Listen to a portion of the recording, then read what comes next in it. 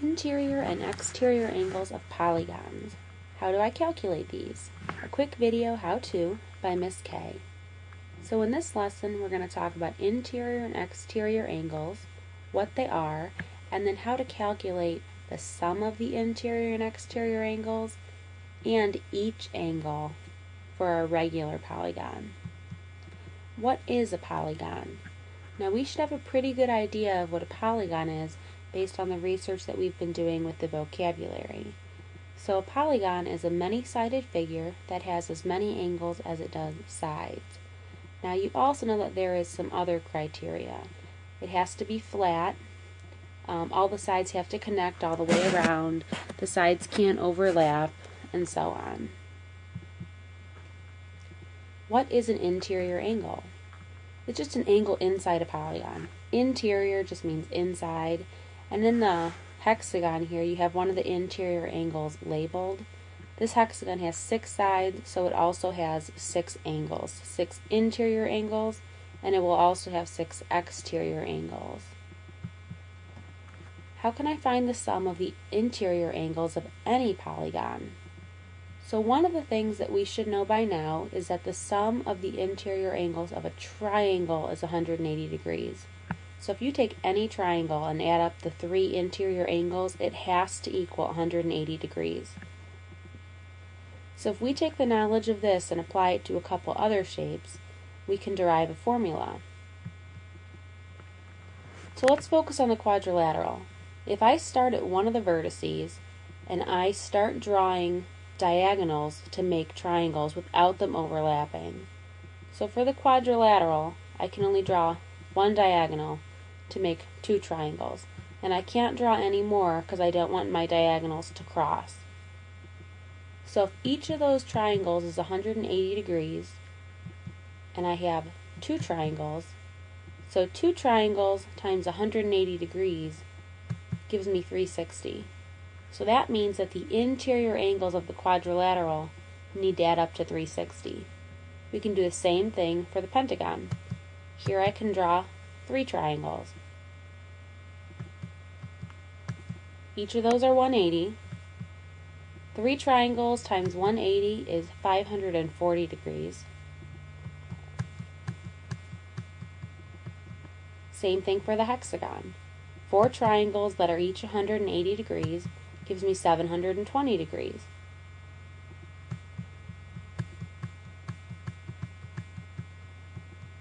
And for the heptagon, we have 5 triangles that are each 180 degrees, which gives us 900 degrees. If you examine this just a little bit further, the quadrilateral has 4 sides and we get 2 triangles. The pentagon has 5 sides and we get 3 triangles. The hexagon has 6 sides and you get 4 triangles. And the heptagon has 7 sides and you get 5 triangles.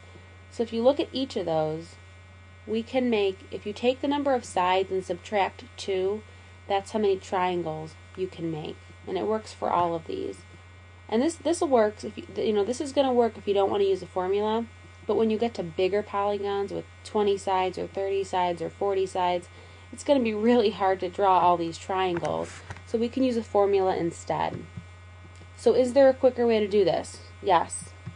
Use the formula n minus 2 times 180 and plug the number of sides in for the n. So if you think about what we had on the last slide there, we could take the number of sides and subtract 2, and that's how many triangles we could make. And then triangles are 180 degrees. So that's where you get the n minus 2 times 180.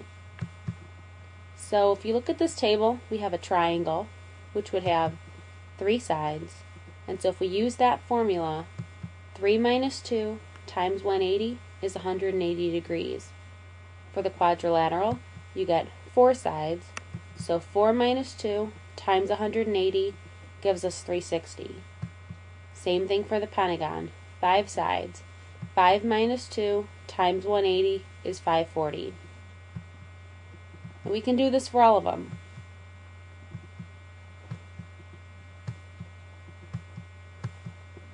We just continue to put in the number of sides that we have in for the n. And then for the n-gon, an n-gon could be a 30-gon, a 20-gon, a 55-gon, just however many sides gon. Because as you get into polygons with more and more sides, we don't have special names for those. So an n-gon has n sides, because we don't know how many. It could be anything. And then you just have n minus 2 times 180. What kinds of questions do I need to use this information for? So now we're going to do a couple examples, and all of these examples will be just like the ones you're going to need to do on your assignments this week. So if you have any trouble with the assignments, you might want to watch this video a couple times, take a look at the examples, and then maybe that'll answer your questions. So example 1 says find the sum of the interior angles of a 20-gon. So we're just going to use that formula. N minus 2 times 180, and we have to put 20 in for n. So you have 20 minus 2 times 180. We have to do what's in the parentheses first. So 20 minus 2 is 18, and 18 times 180 is 3,240 degrees. So the sum of the interior angles of a 20-gon is 3,240. State which polygon, if any, has interior angles which add up to 1,980 degrees. So we're going to use the same formula, n minus 2 times 180. But here we need to put the 1980 in place of where the sum is. So I get 1980 equals n minus 2 times 180. And what we're trying to figure out is what polygon is that has the sum that adds up to 1,980. So we need to figure out n. So you need to divide each side by 180. On the right hand side, the 180s just cancel out, so you just get n minus 2. And on the other side, when you divide, you get 11. So now to solve for n, we're going to add 2 on both sides. So they cancel out on the right hand side, and you just have n. And on the left, you have 11 plus 2, which is 13. So a 13-gon has interior angles which add up to 1,980 degrees. Example 3 says find the measure of each interior angle of a regular octagon. Now you got to remember that a regular octagon is going to have 8 sides that are all the same length and 8 angles that are all the same measure. That's what regular means. So we're going to do the same thing. We have the same formula again and again and again. So to find the sum of the interior angles, we just do n minus 2 times 180. Put the 8 in for the n. So 8 minus 2 is 6. And 6 times 180 is 1,080. So that's the sum. Now I know that all 8 of my angles are exactly the same. So if we just take the sum and divide by the number of angles, we get 135 degrees. So that means that each angle in a regular octagon is 135 degrees. So the formula to find each interior angle in a regular polygon is just n minus 2 times 180, and then you have to divide by how many sides there are, or how many angles, because they're the same. So you just have to divide by n. Okay, this one says each interior angle in a regular polygon is 120 degrees. Which polygon is it?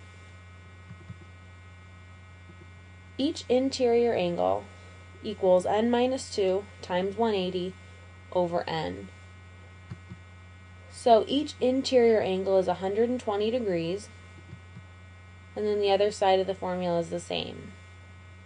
So here we need to solve for n. So we're going to start by multiplying by n on both sides to get rid of that n in the denominator. So now on the right side, those n's are going to cancel out, and we're just left with n minus 2 times 180. And on the other side, we just get 120 degrees n. Then we need to distribute on the right-hand side. So the left is going to stay the same, and on the right-hand side, we'll get 180n minus 360. So now we need to subtract 180n on each side.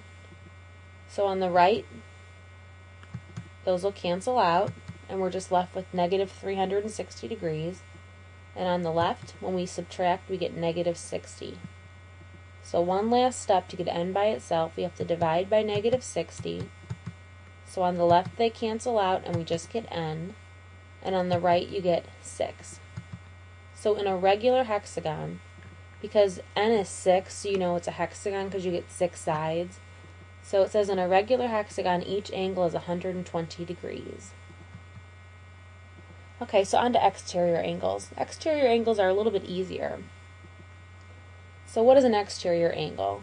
It's just an angle that's formed when you extend a side of a polygon. So if you take any side of a polygon and you just continue that line, and if you look at my picture, so look at where the black line is, and at the angle it makes with that side of the pentagon, where the arrow's pointing. So that's an exterior angle. Exterior means outside, so an angle outside of the polygon. How do I calculate the sum of the exterior angles of any polygon? This is really easy, because it's always the same. It's always 360 degrees, regardless of how many sides there are. So the sum of the exterior angles of a pentagon is 360. The sum of the exterior angles of a decagon is also 360. And the sum of exterior angles of a 35gon, 360. Every time, all the time, is 360 degrees. What kinds of questions do I need to use this information for? So here's an example. What is the sum of the exterior angles of a nonagon? So a nonagon has 9 sides. So the sum of the exterior angles, you don't even have to think, you just have to know. Just memorize 360 degrees. So the sum of the exterior angles of any polygon is 360 degrees. So that's an easy question. The next one's a little bit harder. It says, what is the measure of each exterior angle in a regular dodecagon? So we know that the sum of the exterior angles is going to be 360. If it's a regular dodecagon, that means we have 12 exterior angles that are all the same. So we're just going to do this sum divided by the number of angles. So 360 divided by 12, which gives us 30 degrees. So in a regular dodecagon, each exterior angle is 30 degrees. So in summary here, the sum of the interior angles is n minus 2 times 180. To get each exterior angle, it's the same thing, but you have to divide by n. For the sum of the exterior angles, it's 360. And to get each exterior angle, you have to divide by n. So again, as you're going through your exercises this week, if you get stuck, refer back to this video if you need to see some more examples.